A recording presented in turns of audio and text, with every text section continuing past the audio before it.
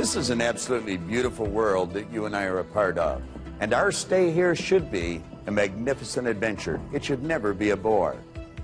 We were created to have and enjoy all the good that life has to offer. You're God's greatest creation, and you are meant to win. Unfortunately, not everyone views the world or their life the same way. Some see it as a very harsh, cruel world, and they're forever struggling to make ends meet or keep a relationship together. It seems they're forever running on a treadmill, going nowhere, never taking the time to enjoy what they have or to see the beauty of the world that they're a part of. Have you ever asked yourself what differentiates the winners from the masses? Well, I have. I've researched the subject now for over a quarter of a century, and I have found that the winners are aware of a certain place within. It's referred to as the higher self. And in this higher self, there's an image of perfection, which is forever attempting to express itself in a greater way. When the winner wants to turn their dreams into physical realities, they call on this higher self. And they set about and change the world, not just for themselves, but for everyone in it. Think of what Edison did. He illuminated the entire world. Alexander Graham Bell hooked us all together. Why, we can just hit a couple of buttons and be talking to a loved one on the other side of the globe. And the Wright brothers, they actually brought us closer together. They introduced us to a brand new kingdom and changed our perception of the world forever. Why, do you know we're not a long ways away from anywhere anymore? We're only hours away. I could be working with Francis McDonald conducting a seminar in Halifax, Nova Scotia one day and be way over in Australia with David Walsh doing the same thing the next. And then if I chose, I could just jump on a plane and fly off to Kuala Lumpur in Malaysia and be working with Jeet Singh Peter there the following day. We wouldn't be able to do any of those things without the Bells, the Edisons, and the Wrights. And of course, there's been many other people just like them. As a matter of fact, you and I are just like them. Now, you may be saying, oh no, we're really not, but we really are. The only difference is our perception of ourselves, how we see ourselves, our awareness of this higher place, this higher self within, and perhaps in the results we're getting. Anyone that has ever done any research into human potential will be quick to tell you that you have infinite potential. You've been blessed with exactly the same mental faculties as the Bells or the Wrights. And the same power flows to and through you that flew through them. Now, do you know that you can take and build the most magnificent dream in your mind? And by following the instructions in this program, we're going to show you how to turn them into results. So listen to the program the way you're instructed. Follow your exercise book. You're going to develop what we've referred to as a winner's image.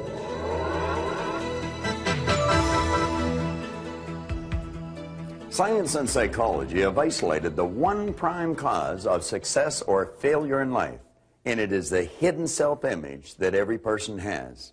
Do you know it controls our life just as certain as our mind controls our heartbeat? Now, to remake that hidden self-image for success and fulfillment, to build a winner's image, is to remake our life. If you're wondering what kind of a self-image you have, it's not difficult to figure it out. All that's required is for you to take a look at the various aspects of your life. Take a look at the results you're getting, possibly your relationships, your income, the position you hold at work, the type of business that you're operating with. Take a look at your own personal appearance.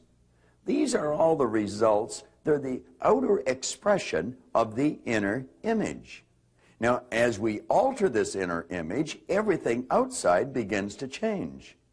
One of the great errors that almost everyone makes is they're attempting to change their income, they're attempting to change their position, they're attempting to change their business, they're attempting to change something outside of themselves without changing what's going on inside.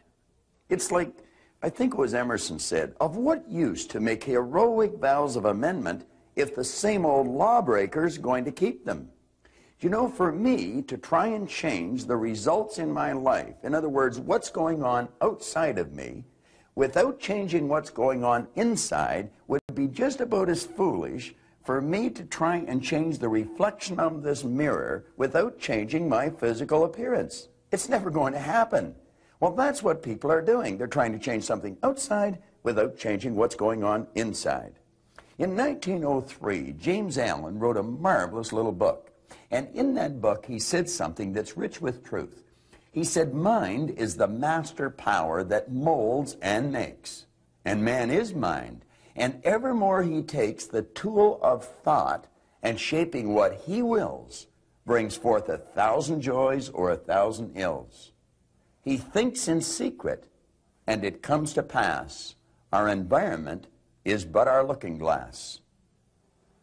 As you go through this program, we're going to show you how to alter that inner image and build a winner's image.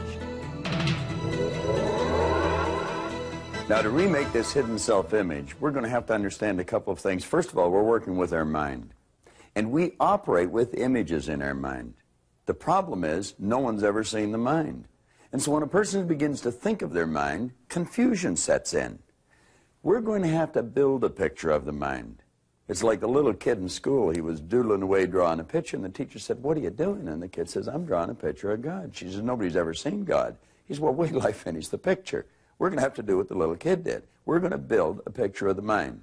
Now, what I want to suggest is that you let this large circle here represent the mind. Let the small circle represent the body. Now, the line going out here will represent our behavior, and of course, our behavior causes our results. Now, we're going to take that large circle and we're going to run a line right across the center of it, and that's going to divide the conscious mind from the subconscious mind. Now, what we want to realize is that the conscious mind is the mind that thinks, it's the mind that gathers information, but I can assure you of one thing, it's not the part of your mind that is controlling your behavior. Your subconscious mind controls your behavior, and it's in your subconscious mind that your old self-image is lodged. And that old self-image is controlling every act you make. It's controlling all of your results. Now, the self-image in your subconscious mind operates almost exactly, if not exactly, as an automatic pilot operates. I want you to imagine that this plane is leaving New York, and it's locked on course. After it leaves the vicinity of New York, the pilot sets the automatic pilot. That plane is locked on course for Hawaii. Should that plane get hit with some unexpected turbulence and maybe get knocked off course, the automatic pilot picks up the deviation from the set goal, which is Hawaii. It feeds it through a coordinating mechanism. The thrust of the engines are altered, the flaps are altered, and that plane is brought right back on course again. It will ultimately get to Hawaii. Now, the self-image in a person's subconscious mind operates exactly the same way. Let's suppose a salesperson's self-image has them locked on for writing $1 million a year in production. That person may have a big week. They get flying off course. They might write $300,000 worth of business in a week. Their self-image will pick up the deviation from the set objective, which is $1 million a year. They're way off course. It feeds that information, the deviation from the set goal, into the coordinating mechanism, which is the person's nervous system. Their behavioral patterns will change until they're back on course. Ultimately, at the end of the year, they've written $1 million, even though they had a week at $300,000 or $400,000. It's the same with a student in school. Let's suppose a student's self-image dictates that they're getting a D average in school. Now, the parents, the teachers may turn the heat up, really pour the coals on, and the child will go in and have a test, and he may come out with a B plus on that test. But that is not consistent with the child's self-image. The self-image picks up the B plus, deviation from the set objective. It feeds it into a coordinating mechanism. The child's behavioral patterns will change until they're back on course, and ultimately they're right back to a D average. If they want that child to get a B, if the salesperson wants to increase the business, they're going to have to alter the self-image. Now, the first step in altering that image is to fantasize. Just take the lid off your marvelous mind and dream. A German engineer by the name of Carl Benz had a fantasy, and he literally turned his fantasy into a fact. And in January 1886, Carl Benz was issued a patent for the Benz motor carriage, and the age of the automobile had dawned. This is a replica of that magnificent machine. And you know, before Benz ever turned his fantasy into a theory even, certainly long before he turned it into a fact, he had to ask himself a couple of questions that you and I and every other dreamer will have to go through. He had to ask himself, am I able to do this? Well, he seemed to have that innate awareness of this higher self, this image of perfection within him, and he saw himself as a person that was actually able to take and turn the fantasy into a fact. Now, he must have been a pretty courageous guy because there were no horseless carriages in those days. But then he had to ask himself, am I willing? And you see, he had to ask himself, am I willing to accept the ridicule that I'm bound to get? Am I willing to accept the failures? Well, he said, yes, I am willing. He was willing to pay the ultimate price to turn his fantasy into a fact. And ridicule he got. His own partner thought he had gone mad, and he had to find himself a more congenial colleague to work with. He would take this thing out in the evening. He'd take it out at night, so no one would see him. He'd escape some of the ridicule. And time after time, he couldn't get it going. He had to push it back. But it never dawned on him that he would not ultimately realize his dream. When this magnificent machine completed its first long journey with Benz at the wheel, every beat of the engine found an answering echo in the heart of the driver, as every turn of the wheels brought him closer to his goal, to the realization of what once was a fantasy.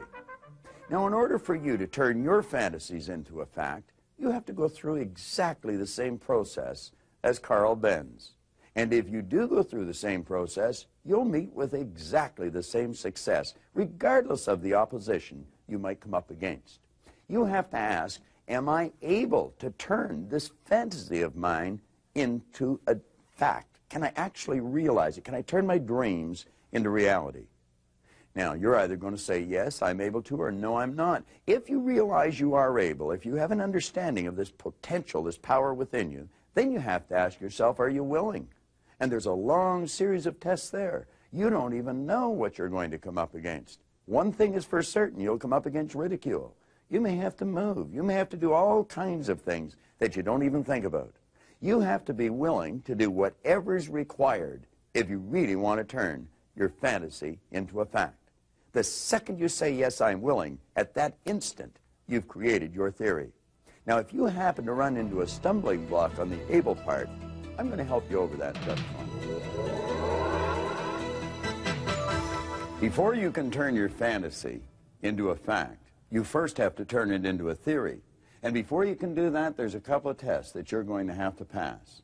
You have to first ask yourself, am I able to do this? Am I actually able to turn my fantasy into a fact? Now, generally, when a person doesn't know how to do something, they say they can't do it. The truth is they can. You and I are capable of doing anything. We are God's greatest creation. We're spiritual beings. And as spiritual beings, we're able to do anything at all. All things are possible. Our objective is to figure out how, not whether we're able to or not. Now, it would appear as if the only way I could get to the other side of this ladder is to climb over the ladder. But the truth isn't always in the appearance of things. You see, I could just walk through this ladder. Now, where I might have used an illusion to get this point across, you might want to think of this for a second. All obstacles are illusions.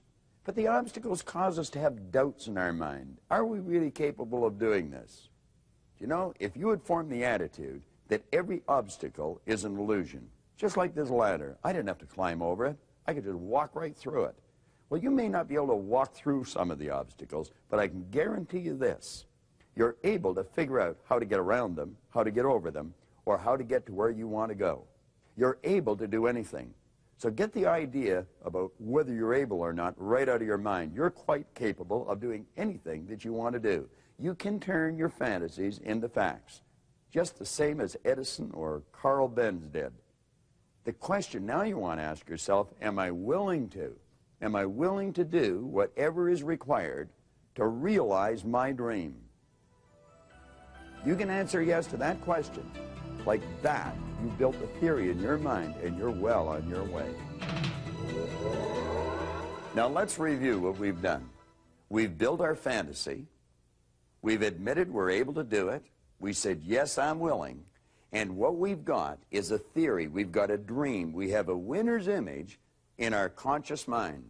Now our objective is to firmly plant it and let it take root in our subconscious mind so that it will change our behavior and change our result.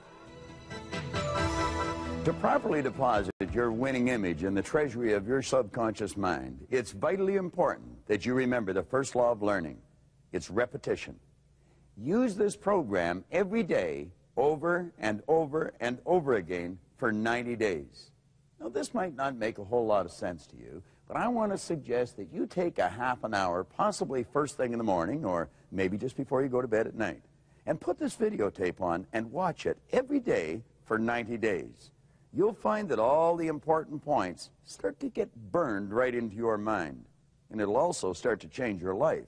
You're going to develop a heightened awareness of all the key points of this program. Take the audio cassettes from this program, clear your car of all other cassettes, and just put these 3 tapes in. And all the time you're in the car, play these audio cassettes. Now you're going to find that you'll be able to talk right along with me. You're going to know the next word that's coming. And you're going to find that these ideas are going to become a part of your way of living, a part of your way of life. Begin to visualize yourself with some of the nice things you'd like to have. Possibly the home that you'd like to live in. It may be the business you want to build or the position you'd like to hold. Possibly the income you'd like to earn. You may want to visualize the vacation that you'd like to take.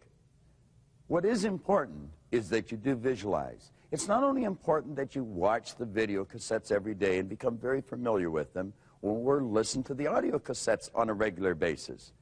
It's vitally important that you set aside 10, 15, maybe 20 minutes at least 3 times a day to completely clear your mind, block out any distractions, let yourself totally relax, and begin to see yourself actually living the life that you've imagined yourself living. See yourself the winner that you want to be.